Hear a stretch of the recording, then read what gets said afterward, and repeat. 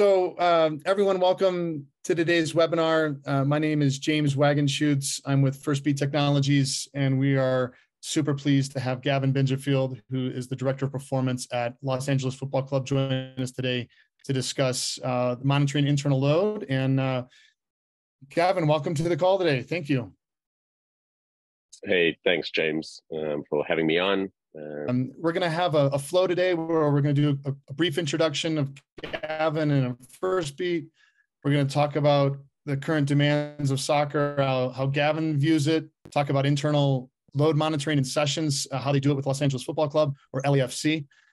Talk about return to performance, so kind of the player's journey if they come back from an injury or joining mid-season or things that might impact their return to performance. We'll talk a little bit about kind of their player development pathway, and basically what Gavin was saying is they have kind of an internal drill database where they can start to look at player benchmarking. And we do have a Q&A function as part of the webinar. So if you have a question as we go, or if there's something that you've got planned in advance that you'd like to ask, drop it into the Q&A, and we will either address it while we're on the slide, or we'll bring it up toward the end for final Q&A. The other folks on the webinar today are Firstbeat headquarters and Benjamin Jensen, who will help monitor the Q&A and let us know if there's things that we're missing along the way. We expect to go about 40 to 45 minutes today. And so we really look forward to the call and the conversation that Gavin and I will have. So thanks for being here. Gavin, it seems like you've had quite a journey all over the world. Yeah, absolutely. It has certainly been a journey, and I think a lot of guys and girls on this call are going to have something similar of a journey. And yeah, so I'm originally from South Africa. I'm married. I have two boys, and they've all been along on this journey with me. I've got some really cool photographs of different jerseys that we're wearing in at different heights, and now I've got a son that's 6'1". He towers me. The other one's catching up really quickly, and so they've been on this international journey as well. That with the privilege that football has given us of being able to play in different leagues and being around the country. So yeah, as it says there, I started actually in cricket with the Bangladesh national cricket team. That was wild, living in Dhaka for 3 years. But what an incredible journey just to see the passion in Asia for sport of cricket.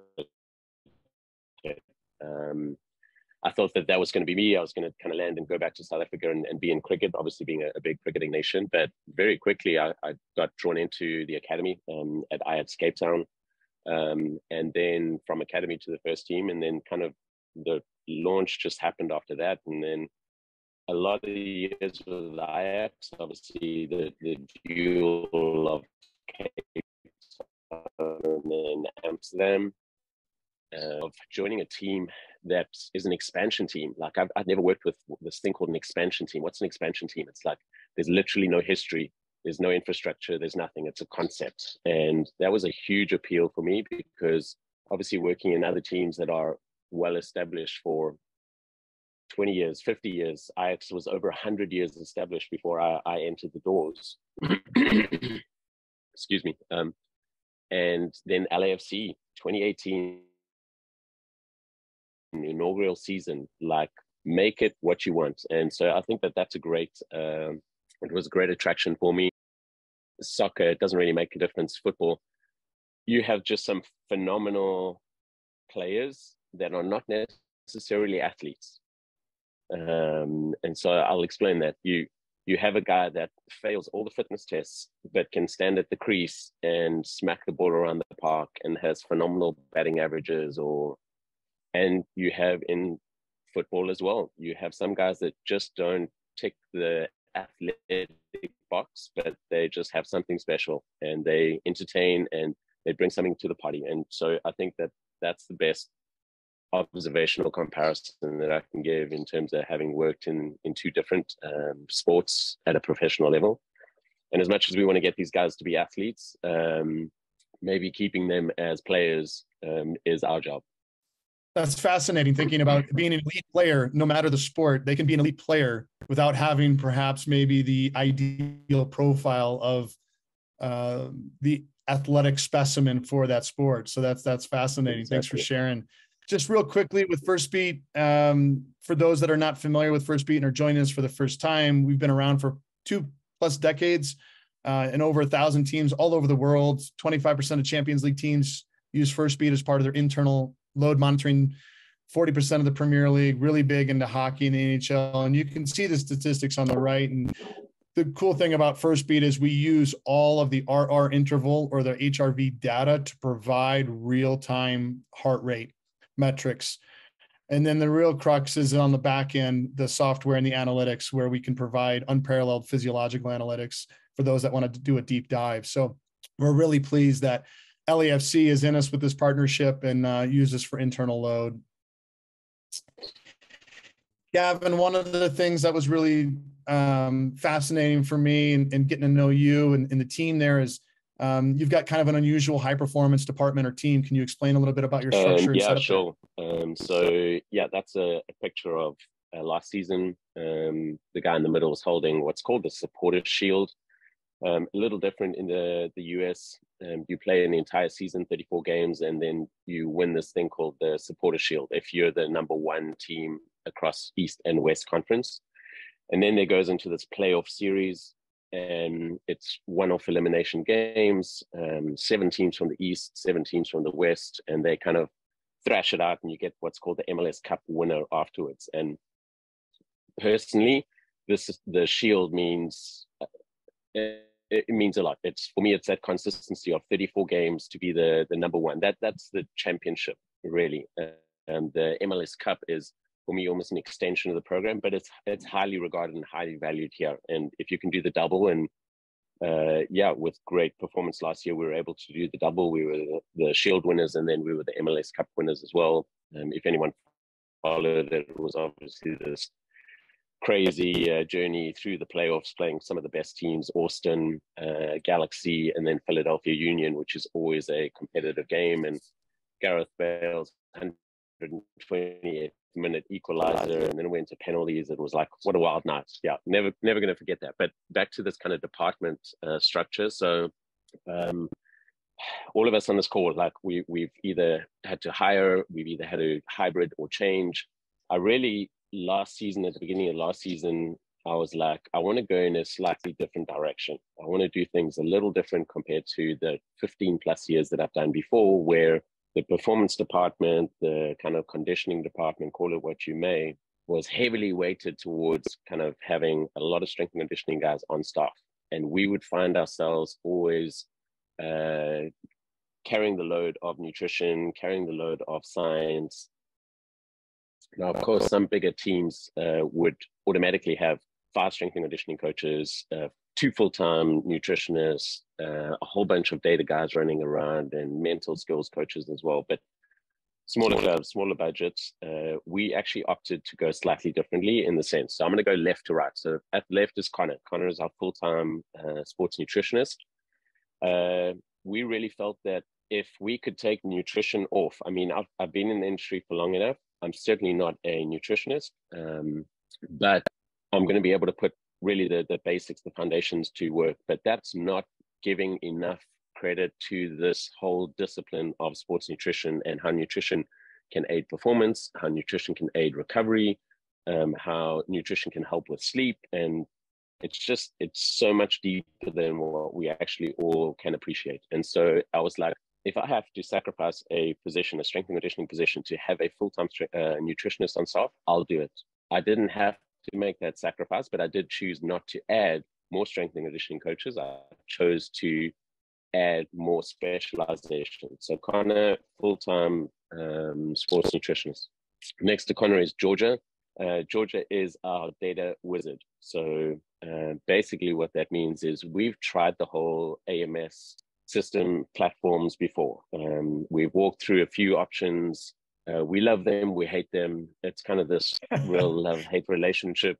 They have a good place in the industry, but maybe it's my impatience, maybe it's my kind of curiosity of always looking for a new dashboard, or always kind of trying to compete in the space of half an hour. It used to take us 2 weeks to build a dashboard, basically, with a couple of back and forths with AMS companies. So we were like, if we want to look at data at a much deeper level and peel the layers of this onion away to really kind of get to the core of some of the questions that we're trying to answer, we need someone literally, her desk is literally just behind my desk. We're kind of in a galley kind of line, and she's right behind me, and I'll fire questions across to her, and I'm expecting her to come like at the end of the day and say, yeah, I'm working on it. Within a half an hour, she's like, hey, do you want to come across and see what we're doing? So I'm like, this is a winner position for us. Connor, full-time nutritionist, that takes a lot of responsibility off.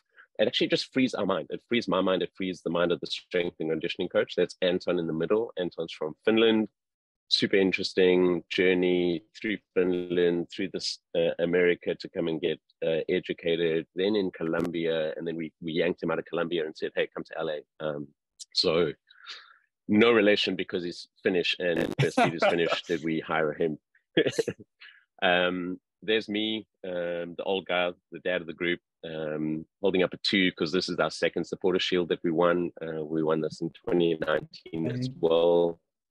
Right. And then Vicky is a new addition to us as well. So she's not full-time at the moment, although we'd love her to be full-time. She is our mental performance coach. So if you re-look at that performance department, we're actually like, that ratio just doesn't seem right, hey? But I think because Anton's mind, my mind, we're free from having to deal with a small little, hey, supplement this or do this or create this data set. We're able to maximize our time in the club as purists, like pure strength and conditioning coaches. Yeah, that's really a unique model, Gavin. Lean, maybe eliminate some of the communication because it's so streamlined. And I've been there in the back room of LAFC. It is just a row of desks back to back with each other, so you can all communicate with each other there. That really, that's an interesting model, and I appreciate you sharing a little bit about it. When we start thinking about comparing players and thinking about the demands, we were talking about what does it look like from player to player within the team, and we put together this this graphic, and if you wouldn't mind walking us through what you have here. Absolutely. Hopefully people don't get lost in kind of all the numbers and all the words and those kind of things. I mean, the question always comes, why is it important to monitor internal load in a sport, in soccer and rugby and whatever sport that you would? And I think the best example that I could come up with, and I mean, what I always, and not even having a slide, I would always say is, at the end of the day, if you're only looking at external, we could all have the athletes run 5 kilometers with a couple of high-speed efforts, with a couple of change of directions, and then we would say, hey, they did exactly the same training session. Yes, they did. They did exactly the same external training session, but we don't know what that session actually cost them, right? So there's a cost to putting that output.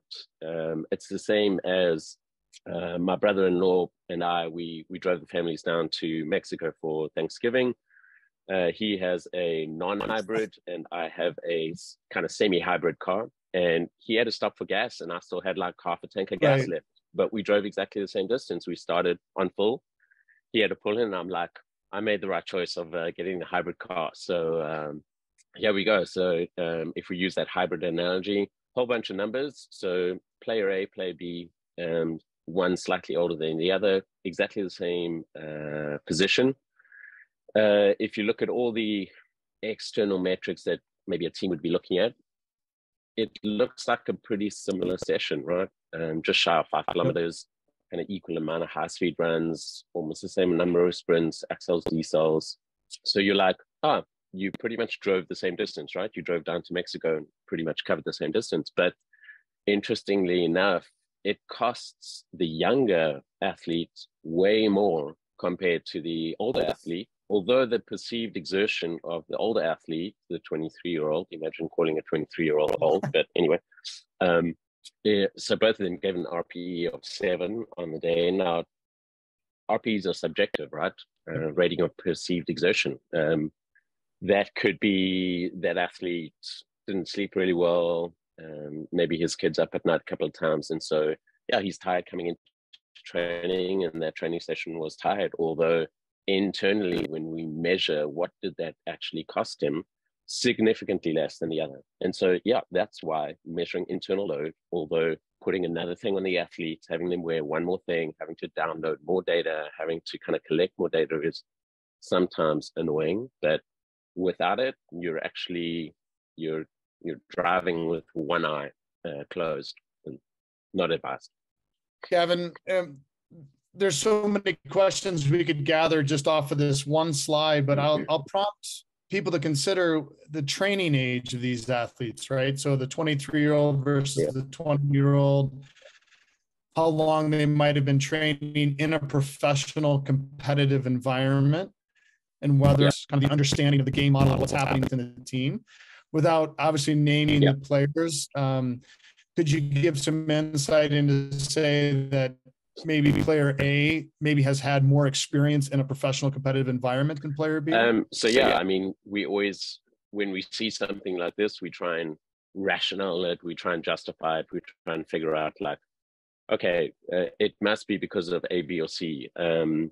We can eliminate the majority of player B didn't come back from injury. He's not new to professional sport. He's not a starting fullback. Player A is a starting fullback, has got more years of experience, just runs more efficiently. At the end of the day, his capacity is better than players B. And so then it kind of breaks out and splinters out into way more questions. It's like, how much of player B can we actually train? How much of that efficiency can we change? Can we take the car in and get it kind of changed into a hybrid model? But at the same time, player B, what are we going to do from a recovery strategy? Because if this guy burns hot, right, that's literally just the phrase that we're using, and we'll see it on the daily report. We'll see his week to week. We're like, man, this guy, we got to ensure that there's good session to session recovery, especially during preseason when we're banging out some big training sessions. But yes, any data set's going to should make you curious, and it should make you kind of ask those questions of, all right, this is understandable. The guy's coming back from injury, or he's coming mid-season and he took a 2-month break because he's come from one league to another league. So it should direct our decision making, and it should kind of continue to make us curious. Yeah. So when we think about decision making and being efficient, explain a little bit about maybe some of the travel demands and how that impacts what you're seeing regarding to the internal demands of the players. Yeah, absolutely. So this is a slide that a good friend of mine, Garrison Draper, put together.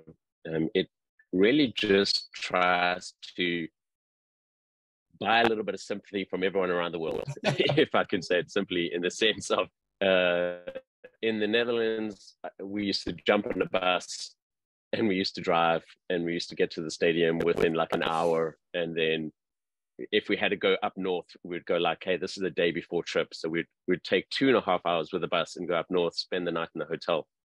The majority of traveling in the US is extensive. Like our only local is when we play the Galaxy, then it's like a bus trip down the road. But everything else is you jump on a flight, and that flight could be anything from 2 hours to 6 hours. It could be time zone changes. So if we go East Coast, then we're going to obviously have 3-hour time zone differences. It could be into Texas region, where you wake up 8 o'clock in the morning. You're like, hey, I'm going to go out for that walk and go find a good coffee spot.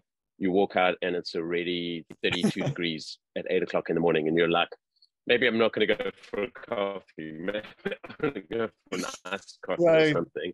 Yeah. Or we're about to go to Colorado, and that's going to be altitude. And so I'm not saying other leagues don't experience this, but maybe they don't experience it on such a regular occurrence. I mean, this is our week in, week out traveling. So there's a huge traveling demand on players. Environmental stress is there as well. I think that this slide is just meant to make us realize that our athletes are exposed to maybe certain things that other athletes around the globe are not. And so we need to pay even more special attention to recovery strategies, the recovery of the athlete, the game demand in elevation, the game demand in heat as well. So yes, we do a lot of traveling, and our athletes get used to that, obviously. But for the European guys that just come into market, it's interesting to watch them for the first year when they're like, oh my goodness, another flight to another game to another time zone difference. So yeah, it is. Yeah, and I think that's an important piece, what you just said, which is as players come into the league, which as this league continues to grow, and we see more and more players coming in from different parts of the world, their ability to adapt and adjust to the time zones, to the travel, those are some real conversations that happen on a daily basis with the backroom staff. And when you get players that come in, maybe early in the season or mid-season, we can provide real-time feedback on your training session. And so you might see somebody in the red zone early, but it may not be a red flag because they just came from somewhere across the pond and they're just getting kind of used to the adaptations. When you look at this data live, which obviously the players on this screen here are not LAFC players. Yes. When you look at some of this data and you talk about the heart rate zones that they're in, how does this help you make in training decisions? Yeah, it's really important for us to not always do the things after the fact, right? If there's no live monitoring, and this is live external monitoring as well as live internal monitoring. So I'm mic'd up with Georgia. She's on the side of the field. I'm kind of on the field or just up to the side during the training breaks. I'm going up to the coaching staff, and I'm better when feedback is needed, feedback is given, right? You also don't want to just be this foghorn that's kind of constantly blurbing out things. It's like, hey, when something needs to be addressed, we need to address it. And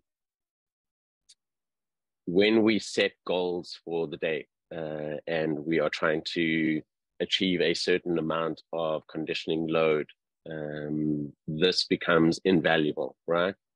Being able to have a look and see, all right, knowing an athlete's baseline from that previous slide, knowing that a big day for him would be 140 trim, for instance, or athlete A, knowing him an 80 trim would be. So almost having that kind of cheat sheet on the side and knowing like, hey, where are we trying to get to with the plan that we have? This helps it. And then that means that we can extend an extra set.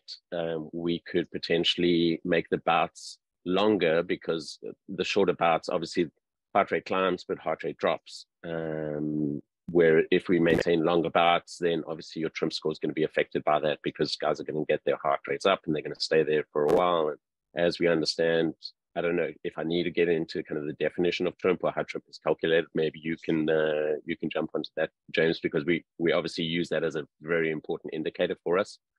But live monitoring of external and internal load, even to the point of sometimes I'm like, go to the coach and say like, maybe this grid, we need to open it up just slightly. And it's incredible how just the change, I think on one of the slides, I've got an example, how just the difference of another 5 meters, making something longer, all of a sudden shot the external load numbers, probably overshot them. And I was like, oh darn, I don't think I can go back to the coaches now and say, hey, can we trim the field by 5 meters? But the training session actually ended up being fantastic. But micro changes like that can have good effects. Yeah, so trim is essentially intensity times duration. So it's always accumulating throughout the session.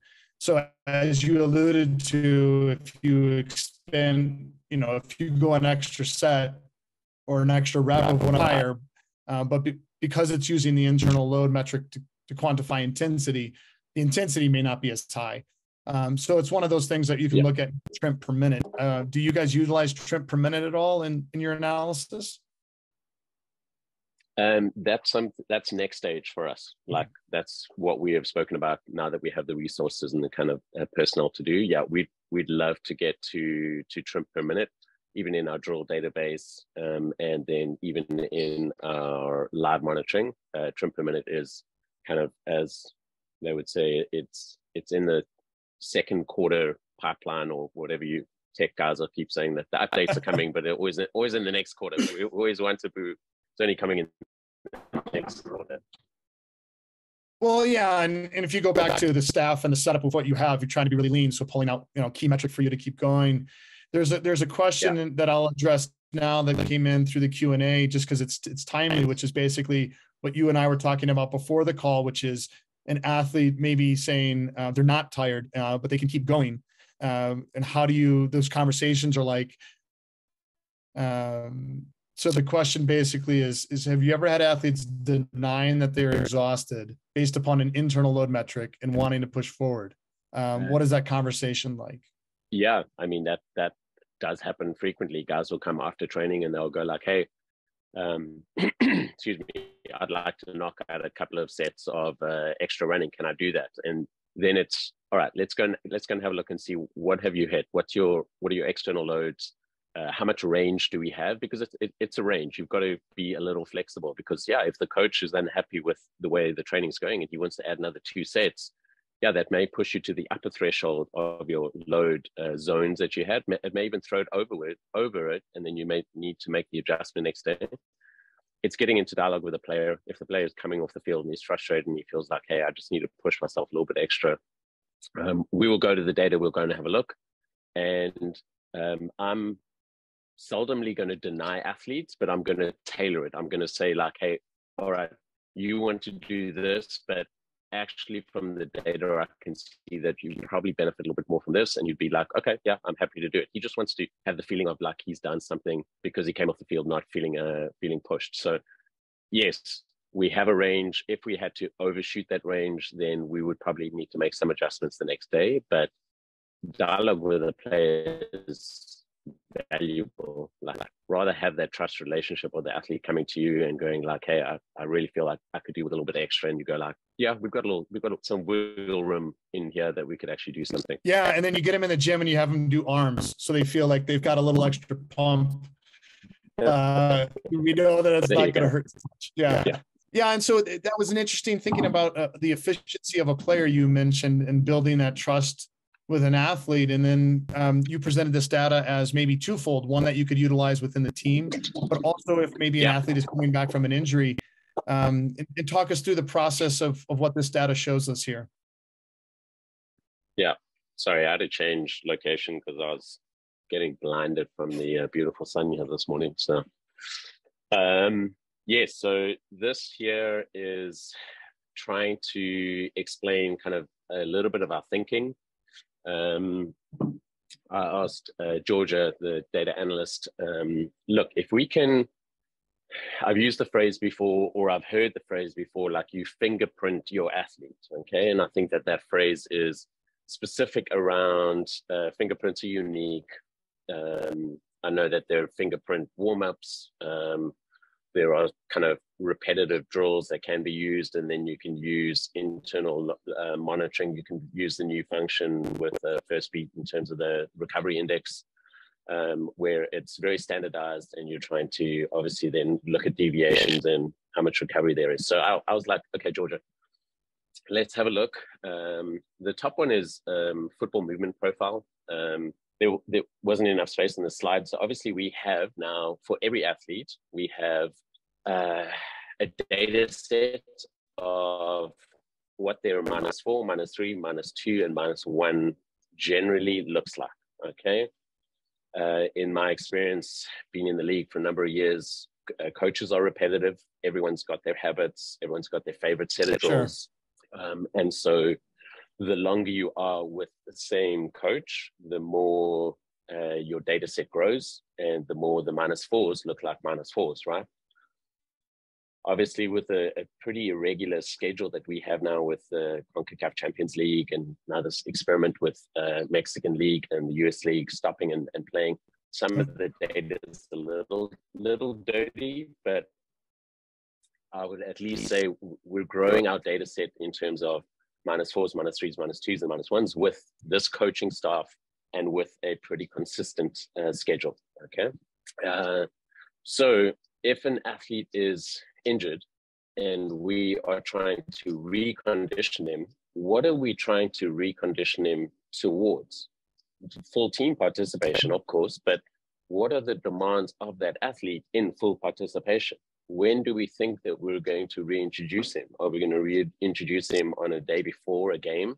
Generally, we don't like doing that because obviously the team's focus is now towards the game and the preparation. You don't want to bleed a new player into the team. So generally, our introductions are either happening around a -4 or a -2. Those generally, at least for us, are lighter load training sessions, externally and internally. And introducing a player for the first time in a match day -3, yeah, you've got to be pretty certain that he's able to tolerate that load. So in this slide, the rest of it is just really the internal load, unique fingerprint, if you were to call it, of an athlete that we have. Yep. Just to show, and it probably would have been best to give kind of, these are average values because I could have given a range because yes, sometimes a -3 is a little light. So an improvement on the slide would have been like, okay, 124 is an average for Trimp on a -3. He averages around 9 minutes and 24 seconds in 34 seconds in the red zone, and his average RPE on that kind of day is an 8. So the message behind here is know your athlete, know what the demands are that your athlete experiences when he is fully fit, and therefore you know what you're preparing him towards. And so if your reconditioning sessions have your player only hitting 60 to 80 Trimp scores and you want to introduce him into a match day -3, good luck, because not only is reconditioning an athlete on his own completely different to when he's now having to go into a small-sided game where he has to do a 10v10 possession. Things are firing at him, and there's the cognitive element, and there's the physical element, and there's the reactive element. You can't simulate all of that in reconditioning. So even if you do get a 100 Trimp in reconditioning an athlete one-on-one, it's not exactly as a 100 Trimp profile in a football environment, but at least it gets him close enough. Like, I actually prefer even overshooting by about 15% in terms of these values when reconditioning guys one-on-one level. But all those external metrics is ones you can get them fired and dialed down exactly, like 8 sprints, 100 meters of sprint distance, this much accels and decels. But you did that over a 70-minute conditioning session, and he's meant to do that in a team environment in 55 minutes at a Trimp of this and a red zone minute of this. So individualizing your return to play with athletes on external and internal loads is vital to kind of getting these guys back into the team environment. Oh, Gavin, that's so insightful right there. I mean, when you think about the averages for the team, but then there's the individual fingerprint, as you said, and having that quote cheat sheet and knowing those numbers. One of the questions that kind of comes up, and it's in the chat, and I'll maybe rephrase it, which is, you know, you go through preseason, then you have with all these different competitions you're participating in, at some point you may have to reevaluate your data to say, okay, Firstbeat might give you an automated new max heart rate for an athlete, but what is their now Trimp values? Do you create new benchmarks quarterly? Is it monthly? When you say go back and review the data with Georgia, how often are you going back to review it to the player's profile? Yeah. So I think before the webinar even started, I was commenting to you on one of the slides and saying, and we'll still get to that slide, is at least in preseason, I don't use Trimp as a measure of intensity for internal load when I'm communicating to the coaches. It's mostly down to RPEs, and my reasoning there is there's the slide. We have a very long off season, and so we have some athletes that are diligent. They do their, long off season in the range of like 8 weeks. Guys are off for 8 weeks. So all the European guys are like, that's insane. That's ridiculous. And I've been there before. Like, you're lucky if you get 3 weeks if you're an international, and now with obviously COVID and everything, it was sometimes even less than that. But that creates a huge challenge for us to kind of keep our athletes conditioned, because we also only have the same preseason duration. So think of your 2 weeks, 3 weeks, 4 weeks, and then you kind of picking it up in preseason. We go 2 weeks, 3 weeks, 4 weeks. We're then off the screen, like keep going down, guys that are doing nothing, and then you're trying to get them out of a very deep hole. And so, yeah, I found that ridiculously high trim scores in the beginning. Doesn't matter how kind of well-conditioned guys would come in, and even the guys that did stick to the plan, they hadn't had football training exposure. And so we actually just use RP in the beginning. So my fingerprint, how I've done it in the past is I try and look for 3 to 4 moments in the season where we have a block that's pretty consistent. And so for me, consistent is, can I find 3 times in the year where there is almost a 4-week block of 1 game per week. So that would basically mean that we have a -4, -3, -2, -1 game, some kind of recovery, and then you have almost a 3 or 4 week pattern of that. And that for me is enough of a snapshot of where is the athlete at this point of the season for games. So yeah, I look for 3 or 4 moments in the year, and then I use that as kind of benchmarking moments, just to take that biometric assessment again, like that fingerprint assessment again, of like, how does that trim score change throughout the season? And do you do the fingerprints based upon the days, so match day -4, -3, or is it by exercise, or is it a combination? Right now it's just on days, because when we get to the kind of final slides in terms of the drill base or the drill database, we're still growing to the point where we're going to now per drill also have the load metrics or the internal load metrics per drill. But right now, even just having a good profile of what their -3 day looks like. And honestly, sometimes the drills are very repetitive, right? Small variations, but this drill fits best on a -3. So therefore we should be able to kind of elude that on a -3. We should be getting these values. Yeah. And that kind of talks a little bit about, you said they're starting football. The guys want to play. The players want to play the games. Yeah.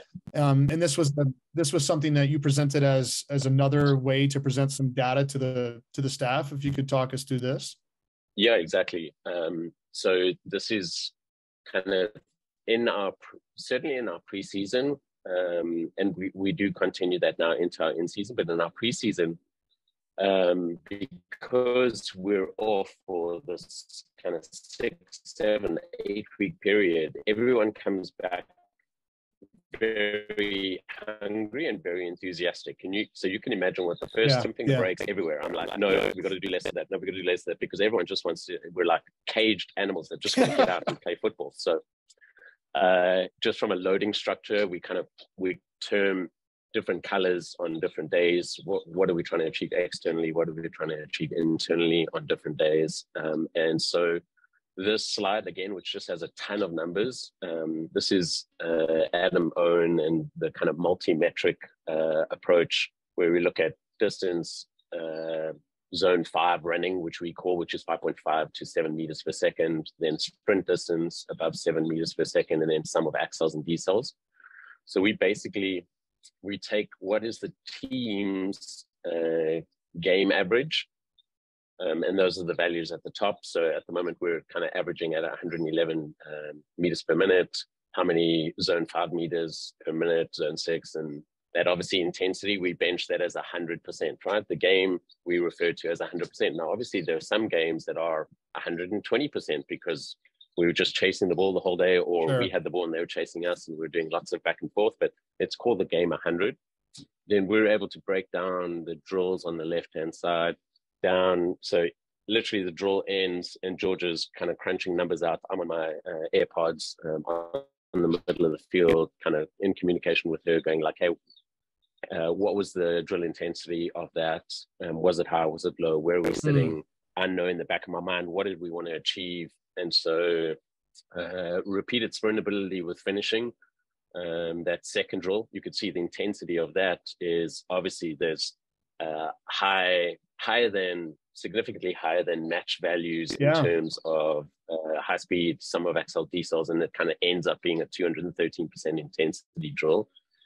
Here's the interesting one. So that first 11v11, it wasn't on a full-size field, but yeah, that one over there, we ended on 109% intensity. And that's the one where I said to the coaches, you know what, I think that we just need to open up the field a little bit more, Okay. just to create a bit more space. And yeah, we didn't open it up way bigger, and all of a sudden the values jumped to like 183, 218, 226. And I mean, they're short bouts. Yep. These are also created intentionally as overload. This was an overload training session. This was a conditional training block. We wanted big values out of this day. We achieved them. We were quite happy. The last one dropped off significantly, 151. I think there was a player that got kicked, went down. And obviously when you're measuring things per the minute, every time a guy's lying on the ground and he's taking up 20 seconds, I'm like, just get up. I wish we were rugby at that stage and like leave the injured guy on his own, let the medic go and take care of him, and let the game just kind of continue with him. So this is just kind of a snippet of in training, we're trying to make these micro adjustments. We're trying to set targets. We're trying to plan things ahead of time. We're trying to measure actually what's happening. And then at the end of the day, we're able to also send that to the coaches to kind of have them evaluate as well. Like, were these drills too intense or not intense enough? Got it. Yeah. And my apologies. I clicked the slide there in advance, but it was kind of this idea of taking these drills and then creating these profiles of what you're doing. And you said early on, you've gone through different coaches. Coaches are repetitive. Now you're working with Steve. This is a second year with him and developing kind of the consistent database. And so there's this question's really twofold, which is, why are you doing this? And how will that help you in future decisions, specifically around perhaps maybe an academy player? Yeah.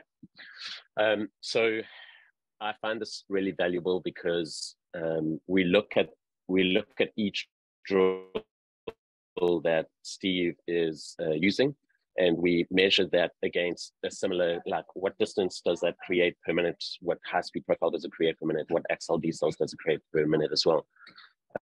And even to the point where I've had some conversations where I'm like, this drill is heavily weighted towards the center backs, for instance. It's having them work, even though it's a 10 or 12-minute drill, it's having them work at well over 200% of game intensity for 10 minutes. Like, is that what we actually want to achieve out of this? Or do we have to double up the number of center backs that we have and rotate them in and out, so that if we double that up, that value could literally halve, right? And if everyone else is working at game-like intensities, is the drill aimed to overload those center back positions, or is it just a consequence of the drill and the nature of the drill? Like, clearly, if you're creating a 5v2 attacking situation, those center backs are, it's like the goalkeeper at the end of training that everyone wants to do some like extra shooting, and there's the young goalkeeper and he's just getting like 50 balls smashed at him, and it's like significant overload for that one goalkeeper. But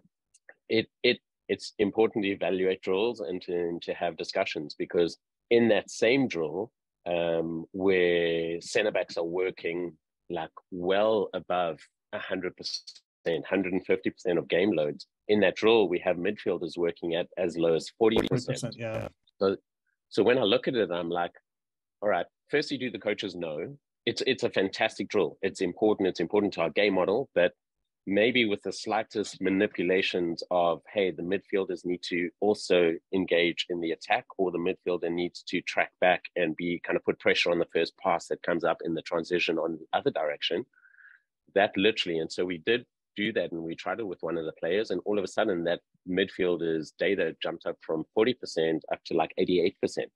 Wow. So it's small, tiny manipulations of drills and drill requirements and behavioral players in drills can bring them closer to actually what are the physical parameters that we're trying to achieve. We know what the tactical and technical parameters are, but what are the physical parameters that we're actually trying to achieve? And so there's no internal load measurements in this. And I mean, we're talking about internal load, but this is the start of what we're trying to create in also then doing internal load into that as well, where we can go like, what are the internal demands of this? At the moment, we're just evaluating external.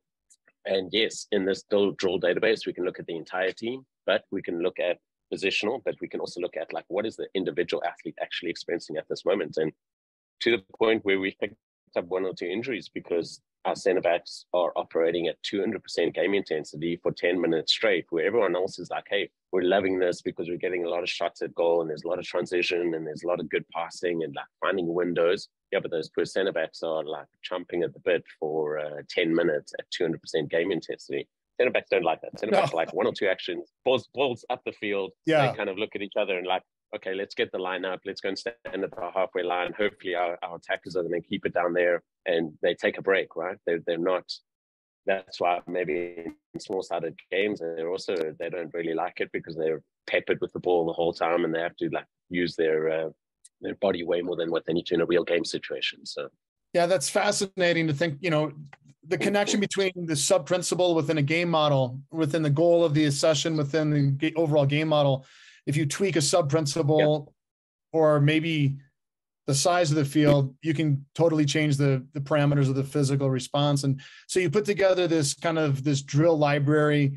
It's kind of known throughout the staff as to certain metrics that you're going to hit.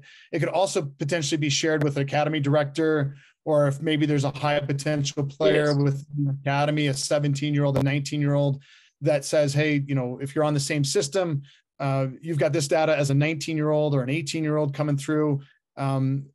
Maybe just share a little bit of insight about how that works at LAFC. Yeah. So again, a journey, or we're in the process of building that out and expanding it even further and bringing this information down into the academy system, into the second team, because again, it's a pipeline of you're trying to expose younger athletes to what they will be exposed to at a later stage as early as possible, right? So creating training drill cards that literally have an explanation of the drill, the size of the field, a grid size, like how wide, how long was the field, how many minutes were played, and this is the physical profile of the actual. I'd probably put it in team, I'd put it in center back, I'd put it in, so it's literally like a laminated drill card, and you can make a whole bunch of these. The tactical and technical principle is X, the physical principle is Y. Here we go. If you're going to do this drill, you should be doing it on this day. This is what it's going to produce. And so finding that balance between not always small-sided, not always big-sided, but finding that balance in the combination between the two, because yes, these athletes need to be exposed to the next level up, the next age group up, and that age group needs to be exposed to the next age group up, physical demands, so that it's not a new team per se that they're coming into, but it's a kind of philosophy of training that they're just continuing to get exposure to. Obviously, when they're coming from under 19 to a second, or a second to first team, the difference should actually just be the intensity, because of the quality of the players that they're exposed to. No, that's great, Gavin. And I really appreciate that insight. And that kind of it leads into this idea that with Firstbeat, because we have millions and millions of data points, we've kind of created these global reference values. So if you're out there on the webinar, or you're curious about maybe a starting point, you can go to Firstbeat's website and check out some global reference values when it comes to trim per minute, as well as a movement load and movement intensity using the accelerometer within the device. So that's available free on the website. You can download and maybe as a starting point, if you don't have any point, or you want to get interested in internal load, to use these reference values and then contextualize them for your environment, I think is massive. Gavin, you've been super gracious with your time. We're drawing near the end of the webinar. And for those that want to access the webinar afterwards, we'll send it out via email. You can certainly contact me in my email for further questions, and check us out on the socials. There's just a couple of questions in the Q&A, and one in particular, which is when you talked about earlier about the substitutes or the non-playing players, how do you manage that load? And I think you touched about it a little bit when we got to the RTP slide, which was kind of like, hey, these are the team averages. We've got an individualized their fingerprint and their pathway. Do you do it on the same day of a game? So if a player doesn't play in a game and you're at home, do you do the work the day of at home? And then if you're on the road, what do you do on the road? Yeah, great question. It's being as creative as possible. So looking for all the opportunities. So, we've got a pretty decent idea of the starting 11 the day before the game. Either that's through video analysis or it's through like the lineup of the guys in the pennies and the guys not in the pennies or in the vests. So I will look for every little opportunity that I could find. So sometimes the day before the game, I'm already knocking out 25 to 50% of their high-speed running requirements to get them to the end of the week. Now, yes, there's some risk in that because you could make the argument of like, oh, what happens if someone goes down in the second minute and that person needs to go in? Yeah, okay, then they may end up giving me 150% of what their normal game values are, but sometimes that even happens in games. And so it will be the day before, it will be the day of. We had an opportunity to give the guys 2 days off after the game last night, and there I am in the locker room walking around to a couple of the guys and going like, here's your heart rate belt, off you go. Tomorrow I'm going to send you a run. And they're like, they hate me for it in the moment, but having the athletes come at some point and going like, I'm just so glad that you're always on me and always on top of me, making sure that I'm like doing the work that's required, because when I need to step up to come into the game, I'm really feeling like I'm at a high level than what I was. So there is no script. There's no chocolate cake recipe here. That's like, look for your opportunities and grab them with two hands and just go like, hey, 2 days off. You only played 30 minutes last night. Hey, we're going to put in a big run tomorrow. You're going to take Monday off. We're going to have a 4-week lead into Colorado. And if you're starting, you're going to be at a fantastic level. We're more than just performance coaches. You're a psychologist, right? And you're also a communicator. You're the ability to communicate the math to the players. And I think players, we need to give them a lot of credit. They understand, okay, I've only played 10 minutes. I know I'm behind. I don't want to do the work. And then it's a little bit of a nudge. And to have, you mentioned in your performance staff, you've got a mental skills coach that's part of your staff that's integrated. I think that's a phenomenal coup for you. And then a lot of times when it thinks about player stress, maybe we'll end it on this question, which is because of the travel demands and specifically a team that wins the supporter shields is going to participating in different competitions. There's going to be different stressors that come in that are going to elevate perhaps maybe their RPE, or maybe they feel like they were a neutral player, so their RPE was a little bit less. When it comes to their overall wellness and I guess readiness to train, what are some other factors that you've seen in your environment that have contributed to perhaps a fluctuation or a change in RPE for your players?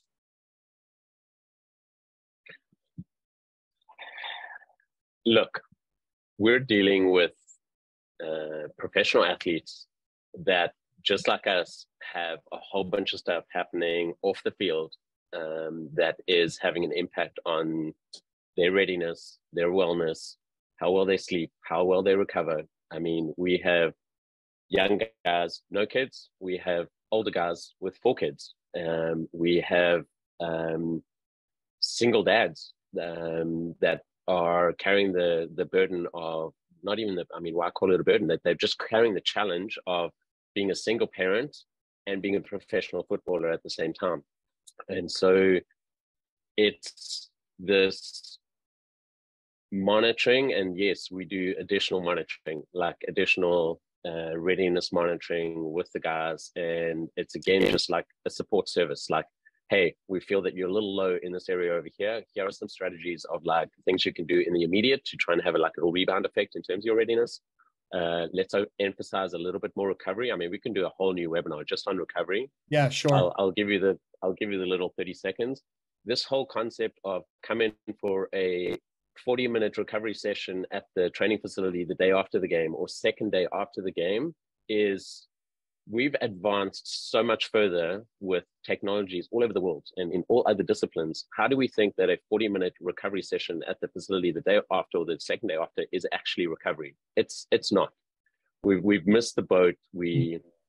There's way more depth into what we should be doing from a recovery strategy than just saying, hey, come into the club, have a 40-minute little stretch, little cycle, and then we're done. But we'll leave that. Yeah, we could. That's a whole nother webinar. It's a course. It's probably a 6-month course. Well, Gavin, you've been extremely generous with your time. We're close to the hour mark, and For those that have got a question, or you watch the webinar and you think of a question, feel free to reach out to myself or anybody at Firstbeat. You can find our information on the website. Gavin, thank you so much for your time. Best of luck, and we'll see you later this week in Colorado. Yeah, James, thank you so much. And to Gavin, everyone that attended, thank you so much. Yeah, thank you. And thank you, everybody, for joining the call today. And have a wonderful day, everybody. Take good care.